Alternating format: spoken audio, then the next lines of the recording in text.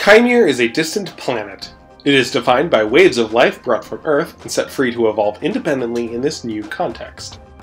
The indigenous life of the planet, swarms of microbes called magic by the people who live there, are what harvest Earth organisms and make copies on Kaimere. As the asteroid which concluded the Mesozoic never struck Kaimere, dinosaurs remain the dominant terrestrial megafauna. Domesticated dogs are widespread and popular pets by Kaimerans, but wild dogs have a much humbler presence in the ecology of the known world. Unlike on Earth, where wolves are often apex predators in their habitat, the wild dogs of Kaimere are relegated to small predator and omnivore niches.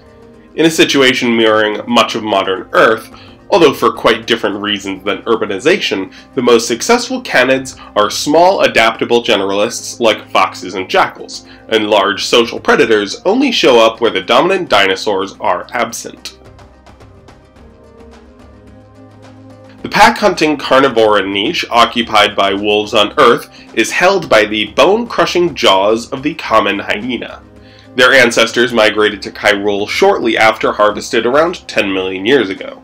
And around 1 million years ago they returned with a vengeance, having evolved into highly intelligent pack hunters with unprecedented endurance and strength. Although most common on the Hausi Prairie, where they go toe-to-toe with cockatrices, forest raccoons, and entelodonts, they are highly adaptable species, and are found in the mountains of Nikar down to the Titan Gardens of Arvel. Most predators, such as Borophagine and Homotherium predators that vied for the niche before them, were outcompeted. Common hyenas generally don't like colder temperatures, so despite being proficient swimmers, they have not colonized the southern islands, highlands of Arvel, or Picardia in significant numbers, although a small population in northern Picardia have been found to have much thicker fur, suggesting the beginning of a new species if they continue to thrive. To keep their pups safe from the threats of cockatrices, they dig complex burrows. While this mighty predator monopolizing the few cursorial predator niches not taken by theropods, the most successful wild dogs are those who avoid competition either by targeting very small prey or making do in colder climates. Foxes were first harvested in North America around 8 million years ago. The Garden, Picardian, and Nikari mountain foxes share a common ancestor with the gray fox and island foxes of Earth. Like the gray fox, they are proficient climbers. In dense forests, they have lost some ground to wildcats, but overall are doing quite well, with the garden fox having an especially wide range. The only other fox in the known world is the common fox, and it is the only true fox in Kaimere. They share ancestry from 3 recent harvests and technically comprise 2 Pleistocene foxes and the modern red fox from the interrupted harvest, although this lineage is only found in the temperate common foxes of Kajar. Some naturalists recognize a wide range of species, but most consider them one animal, with tropical and temperate morphs comprising a majority of ancestors from the first and second Pleistocene harvests respectively. Other true foxes have been found as fossils, indicating more herbivorous species, but it seems competition from a range of resident animals, such as the garden fox, coati, pangolin, and aardwolves, was too much for them. All Chimeran foxes live quite like foxes on Earth, and have become highly adaptable and comfortable in the shadows, thriving in the known world just as their cousins do in the dangers of Earth's urban settings. They lead solitary lives and hunt a range of pests. Although they are appreciated by some farmers for clearing vermin, they have also no reservations about killing and stealing small livestock and pets. Foxes are kept by some farmers on the perimeter of their farms, as their scent of foxes may deter pests from coming in. Their scent makes them poor pets, though some keep them in houses regardless, and the Nikari mountain fox in particular has an agreeable temperament. They are quite popular targets of hunters, being a respectable challenge and having excellent pelts. The Picardian are especially fond of fox fur, and pelts of the common and Picardian foxes are staples in their currency. The high rate of reproduction has meant that despite heavy hunting in some areas, foxes have not been depleted in any significant numbers.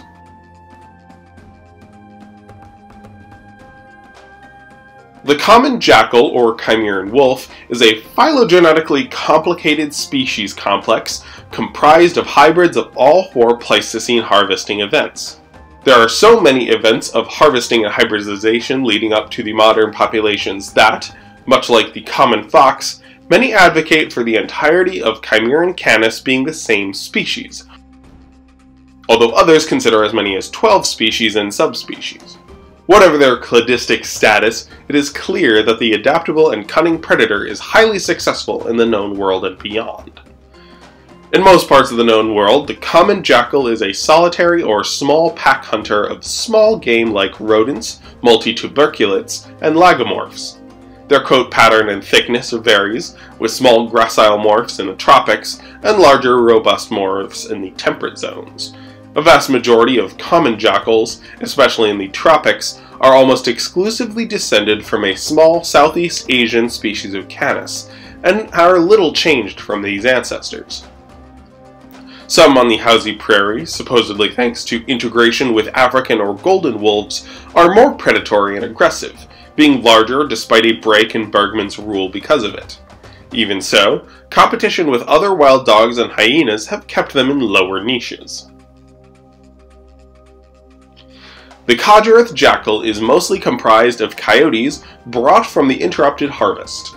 These coyotes were quite successful despite having poor genetic diversity, although they have overcome the bottleneck with the help of common jackals repopulating the peninsula, and together are one of the most common carnivorans in Qajar, forming large packs in some areas and even chasing solitary lions from their kills. Although not a true wolf, instead being a small ancestor of many earth wolves and the coyote, the jackals with a lot of ancestry from the Mosbach wolf tend to be larger and more common in their southern range. The Arvelith wolf is a large jackal that are solitary hunters of small game. They do not form packs, as such a structure would have a high caloric demand that would draw attention from the hyenas and dire bobcats that share their range, not to mention Titan crows. In the southern islands, jackals get larger and much more omnivorous, with some island populations being entirely herbivorous or subsisting seasonally on nothing but berries. It is from these wolves that the Colleen independently domesticated the dogs of Kaimere. More on that in the episode linked above. In Picardia, where hyenas are the only recently arrived and no large cockatrices threaten them or their pups, jackals have grown into the massive and menacing Picardian wolf. These are hypercarnivores, living in large, complex packs. In the lowlands, especially more arid regions, they are the apex predators of the island. The dire jackal of Picardia is a large species of dhole, although for most of their history were erroneously assumed to be the hybrid offspring of wolves and common foxes. They are found throughout the island. As less aggressive and largely solitary hunters, dire jackals have been outcompeted in their lower range by wolves for the most part, although they still hold on in nocturnal niches. They are highly regarded by the Picardian, being one of the great tricksters of the island, whereas wolves are generally reviled and seen as a cruel brute. The other species of dhole in the known world is a robust omnivore that live and hunt much like a badger, called the bear dog by assembly naturalists, roughly translating their common name. They are generally solitary, hunting and foraging at night. They are found throughout the Titan Gardens, in both continents and sometimes in closed forests, although they prefer dry terrain to dig their burrows. Competition with the dire badger and other mustelids have made them generally rare in their range, but being faster and more agile than the competition has enabled them to hold on to their niche. Although most wild dogs of Kaimere are from Pleistocene harvests, a few can trace their ancestry to much older harvests. During the Oligocene, two subfamilies of canids were harvested and replicated in Kaimere. Some were in Caninae, the same subfamily as all living canids of Earth, and the other were the borophagines, or bone-crushing dogs. Borophagines persisted in some form in the known world until the arrival of the common hyena outcompeted their last species in the known world. However, the spread of housey grass, which killed off the former prairies that the borophagines hunted on, brought with it a new bone-crushing dog from the eastern continent, the formidable panther hound. Unlike the robust epicyon, replaced by the common hyena, the panther hound is a gracile pursuit predator. Described by the assembling naturalists as the most wretched child of a cheetah and painted hound, with the manners of a chihuahua and tactics of a piranha. These borophagines are unchallenged menaces of the prairie. They do not employ their vice-like jaws to break bone, instead using it to hold on and rip apart their prey. They almost exclusively hunt much larger than themselves, charging in a swarm of a dozen or more. They are swift and run in many miles in pursuit of prey, and are alongside the swift veriset the only predators to regularly charge and catch the pronghorns. They are themselves prey to both hyena species, not to mention terror birds and cockatrices, but their tenacity and mobbing behavior means that they only target them as a last resort. This means they are quick to process a kill, able to almost double their mass thanks to elastic abdomens in just a few minutes before retreating to their dens. A far less extreme relic of the Oligocene is also found on the prairie. The etacan is of the Caninae subfamily, but they are so derived that most naturalists have designated them as a distinct subfamily of canids. They are quite like anteaters with long toothless skulls and prehensile tongues. Their long claws are well suited for ripping open termite mounds and infested timber. They aren't common in the known world, but have a higher diversity back in their homeland. The first harvest after the dynastic extinction was also in North America. Along with bringing a wide diversity of canids, which are now extinct in the known world, it also collected the last of the amphicyonids, or bear dogs. Amphicyon itself was a robust apex predator in its environment. Despite a superficial resemblance to hyenodonts, they did not diversify like the former, instead slotting comfortably into the niche of vassal predator in Arvel, which at the time was ruled by large basal megaraptorans, and a niche that they shared with the smaller ancestors of the robust monarchs, which generally preferred wetlands and other uneven terrain, while Amphicyon was the vassal of the forests, where they thrived hunting a wide range of calicotheres that at the time were the largest herbivores. Amphicyon produced its largest species at this time, Amphicyon dirus, which stood over 1.5 meters at the shoulder to help it tackle large game. Unfortunately for Amphicyon, the context changed. The northbound movement of Arvel made it not only warmer, but also coincided with the return of the titanosaurs, which completely overturned the ecosystem of the known world. Although the robust monarch megaraptorans didn't specialize in hunting titans, they were better suited to bring down ungulates and thescalosaurs, which thrived in their wake, and they quickly outcompeted the basal megaraptorans and Amphicyon. While the great mass that once enabled it to bring down large game now meant that it overheated in the chase, it seems the last Amphicyon dirus died out around 11.5 million years ago. However, in an exploration of the monsoon forests and the desert coasts of Arvel, naturalists studying potential antibiotic fungus endemic to the region encountered a great gray predator. At first assumed to be some sort of giant mustelid, perhaps even a gobiconodon like the guchar of the mountains north of the known world, a recent study suggests the type specimen, shot in 1910, concluded that it was a relic population of Amphicyon. The hedgeback, as assembly naturalists call them, is a king of this desolate world, sharing this title with the silver cockatrice. For most of the year, this coast is little more than a desert.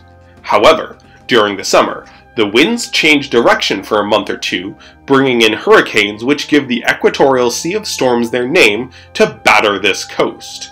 As much as 95% of this region's annual rainfall happens during this short window of time. This means that an influx of desert fauna migrate to the area for a few months while the coast is verdant in the aftermath of the storms, and the hedgeback and cockatrice feast.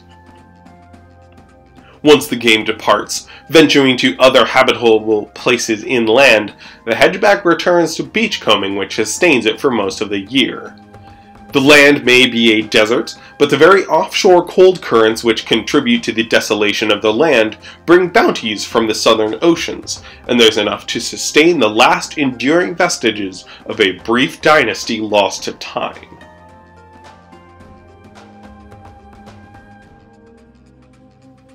Thank you to Red Lichen for sponsoring this episode. I had a lot of fun with it. Foxes and wolves are some of my favorite animals, and it was fun to dig into their roles in Kaimere. It was also fun to introduce the monsoon forests, which will not only be a setting in my next anthology, but will also be the focus of a few episodes over the summer. If there is a topic you would like me to discuss, and you'd like to sponsor it, please email me at theillustratedmenagerie@gmail.com. A single species is $100, a clade is typically around $300, and a larger region or a collection of different smaller clades tends to be around $500. Thanks so much! Have a wonderful day, folks. Cheers!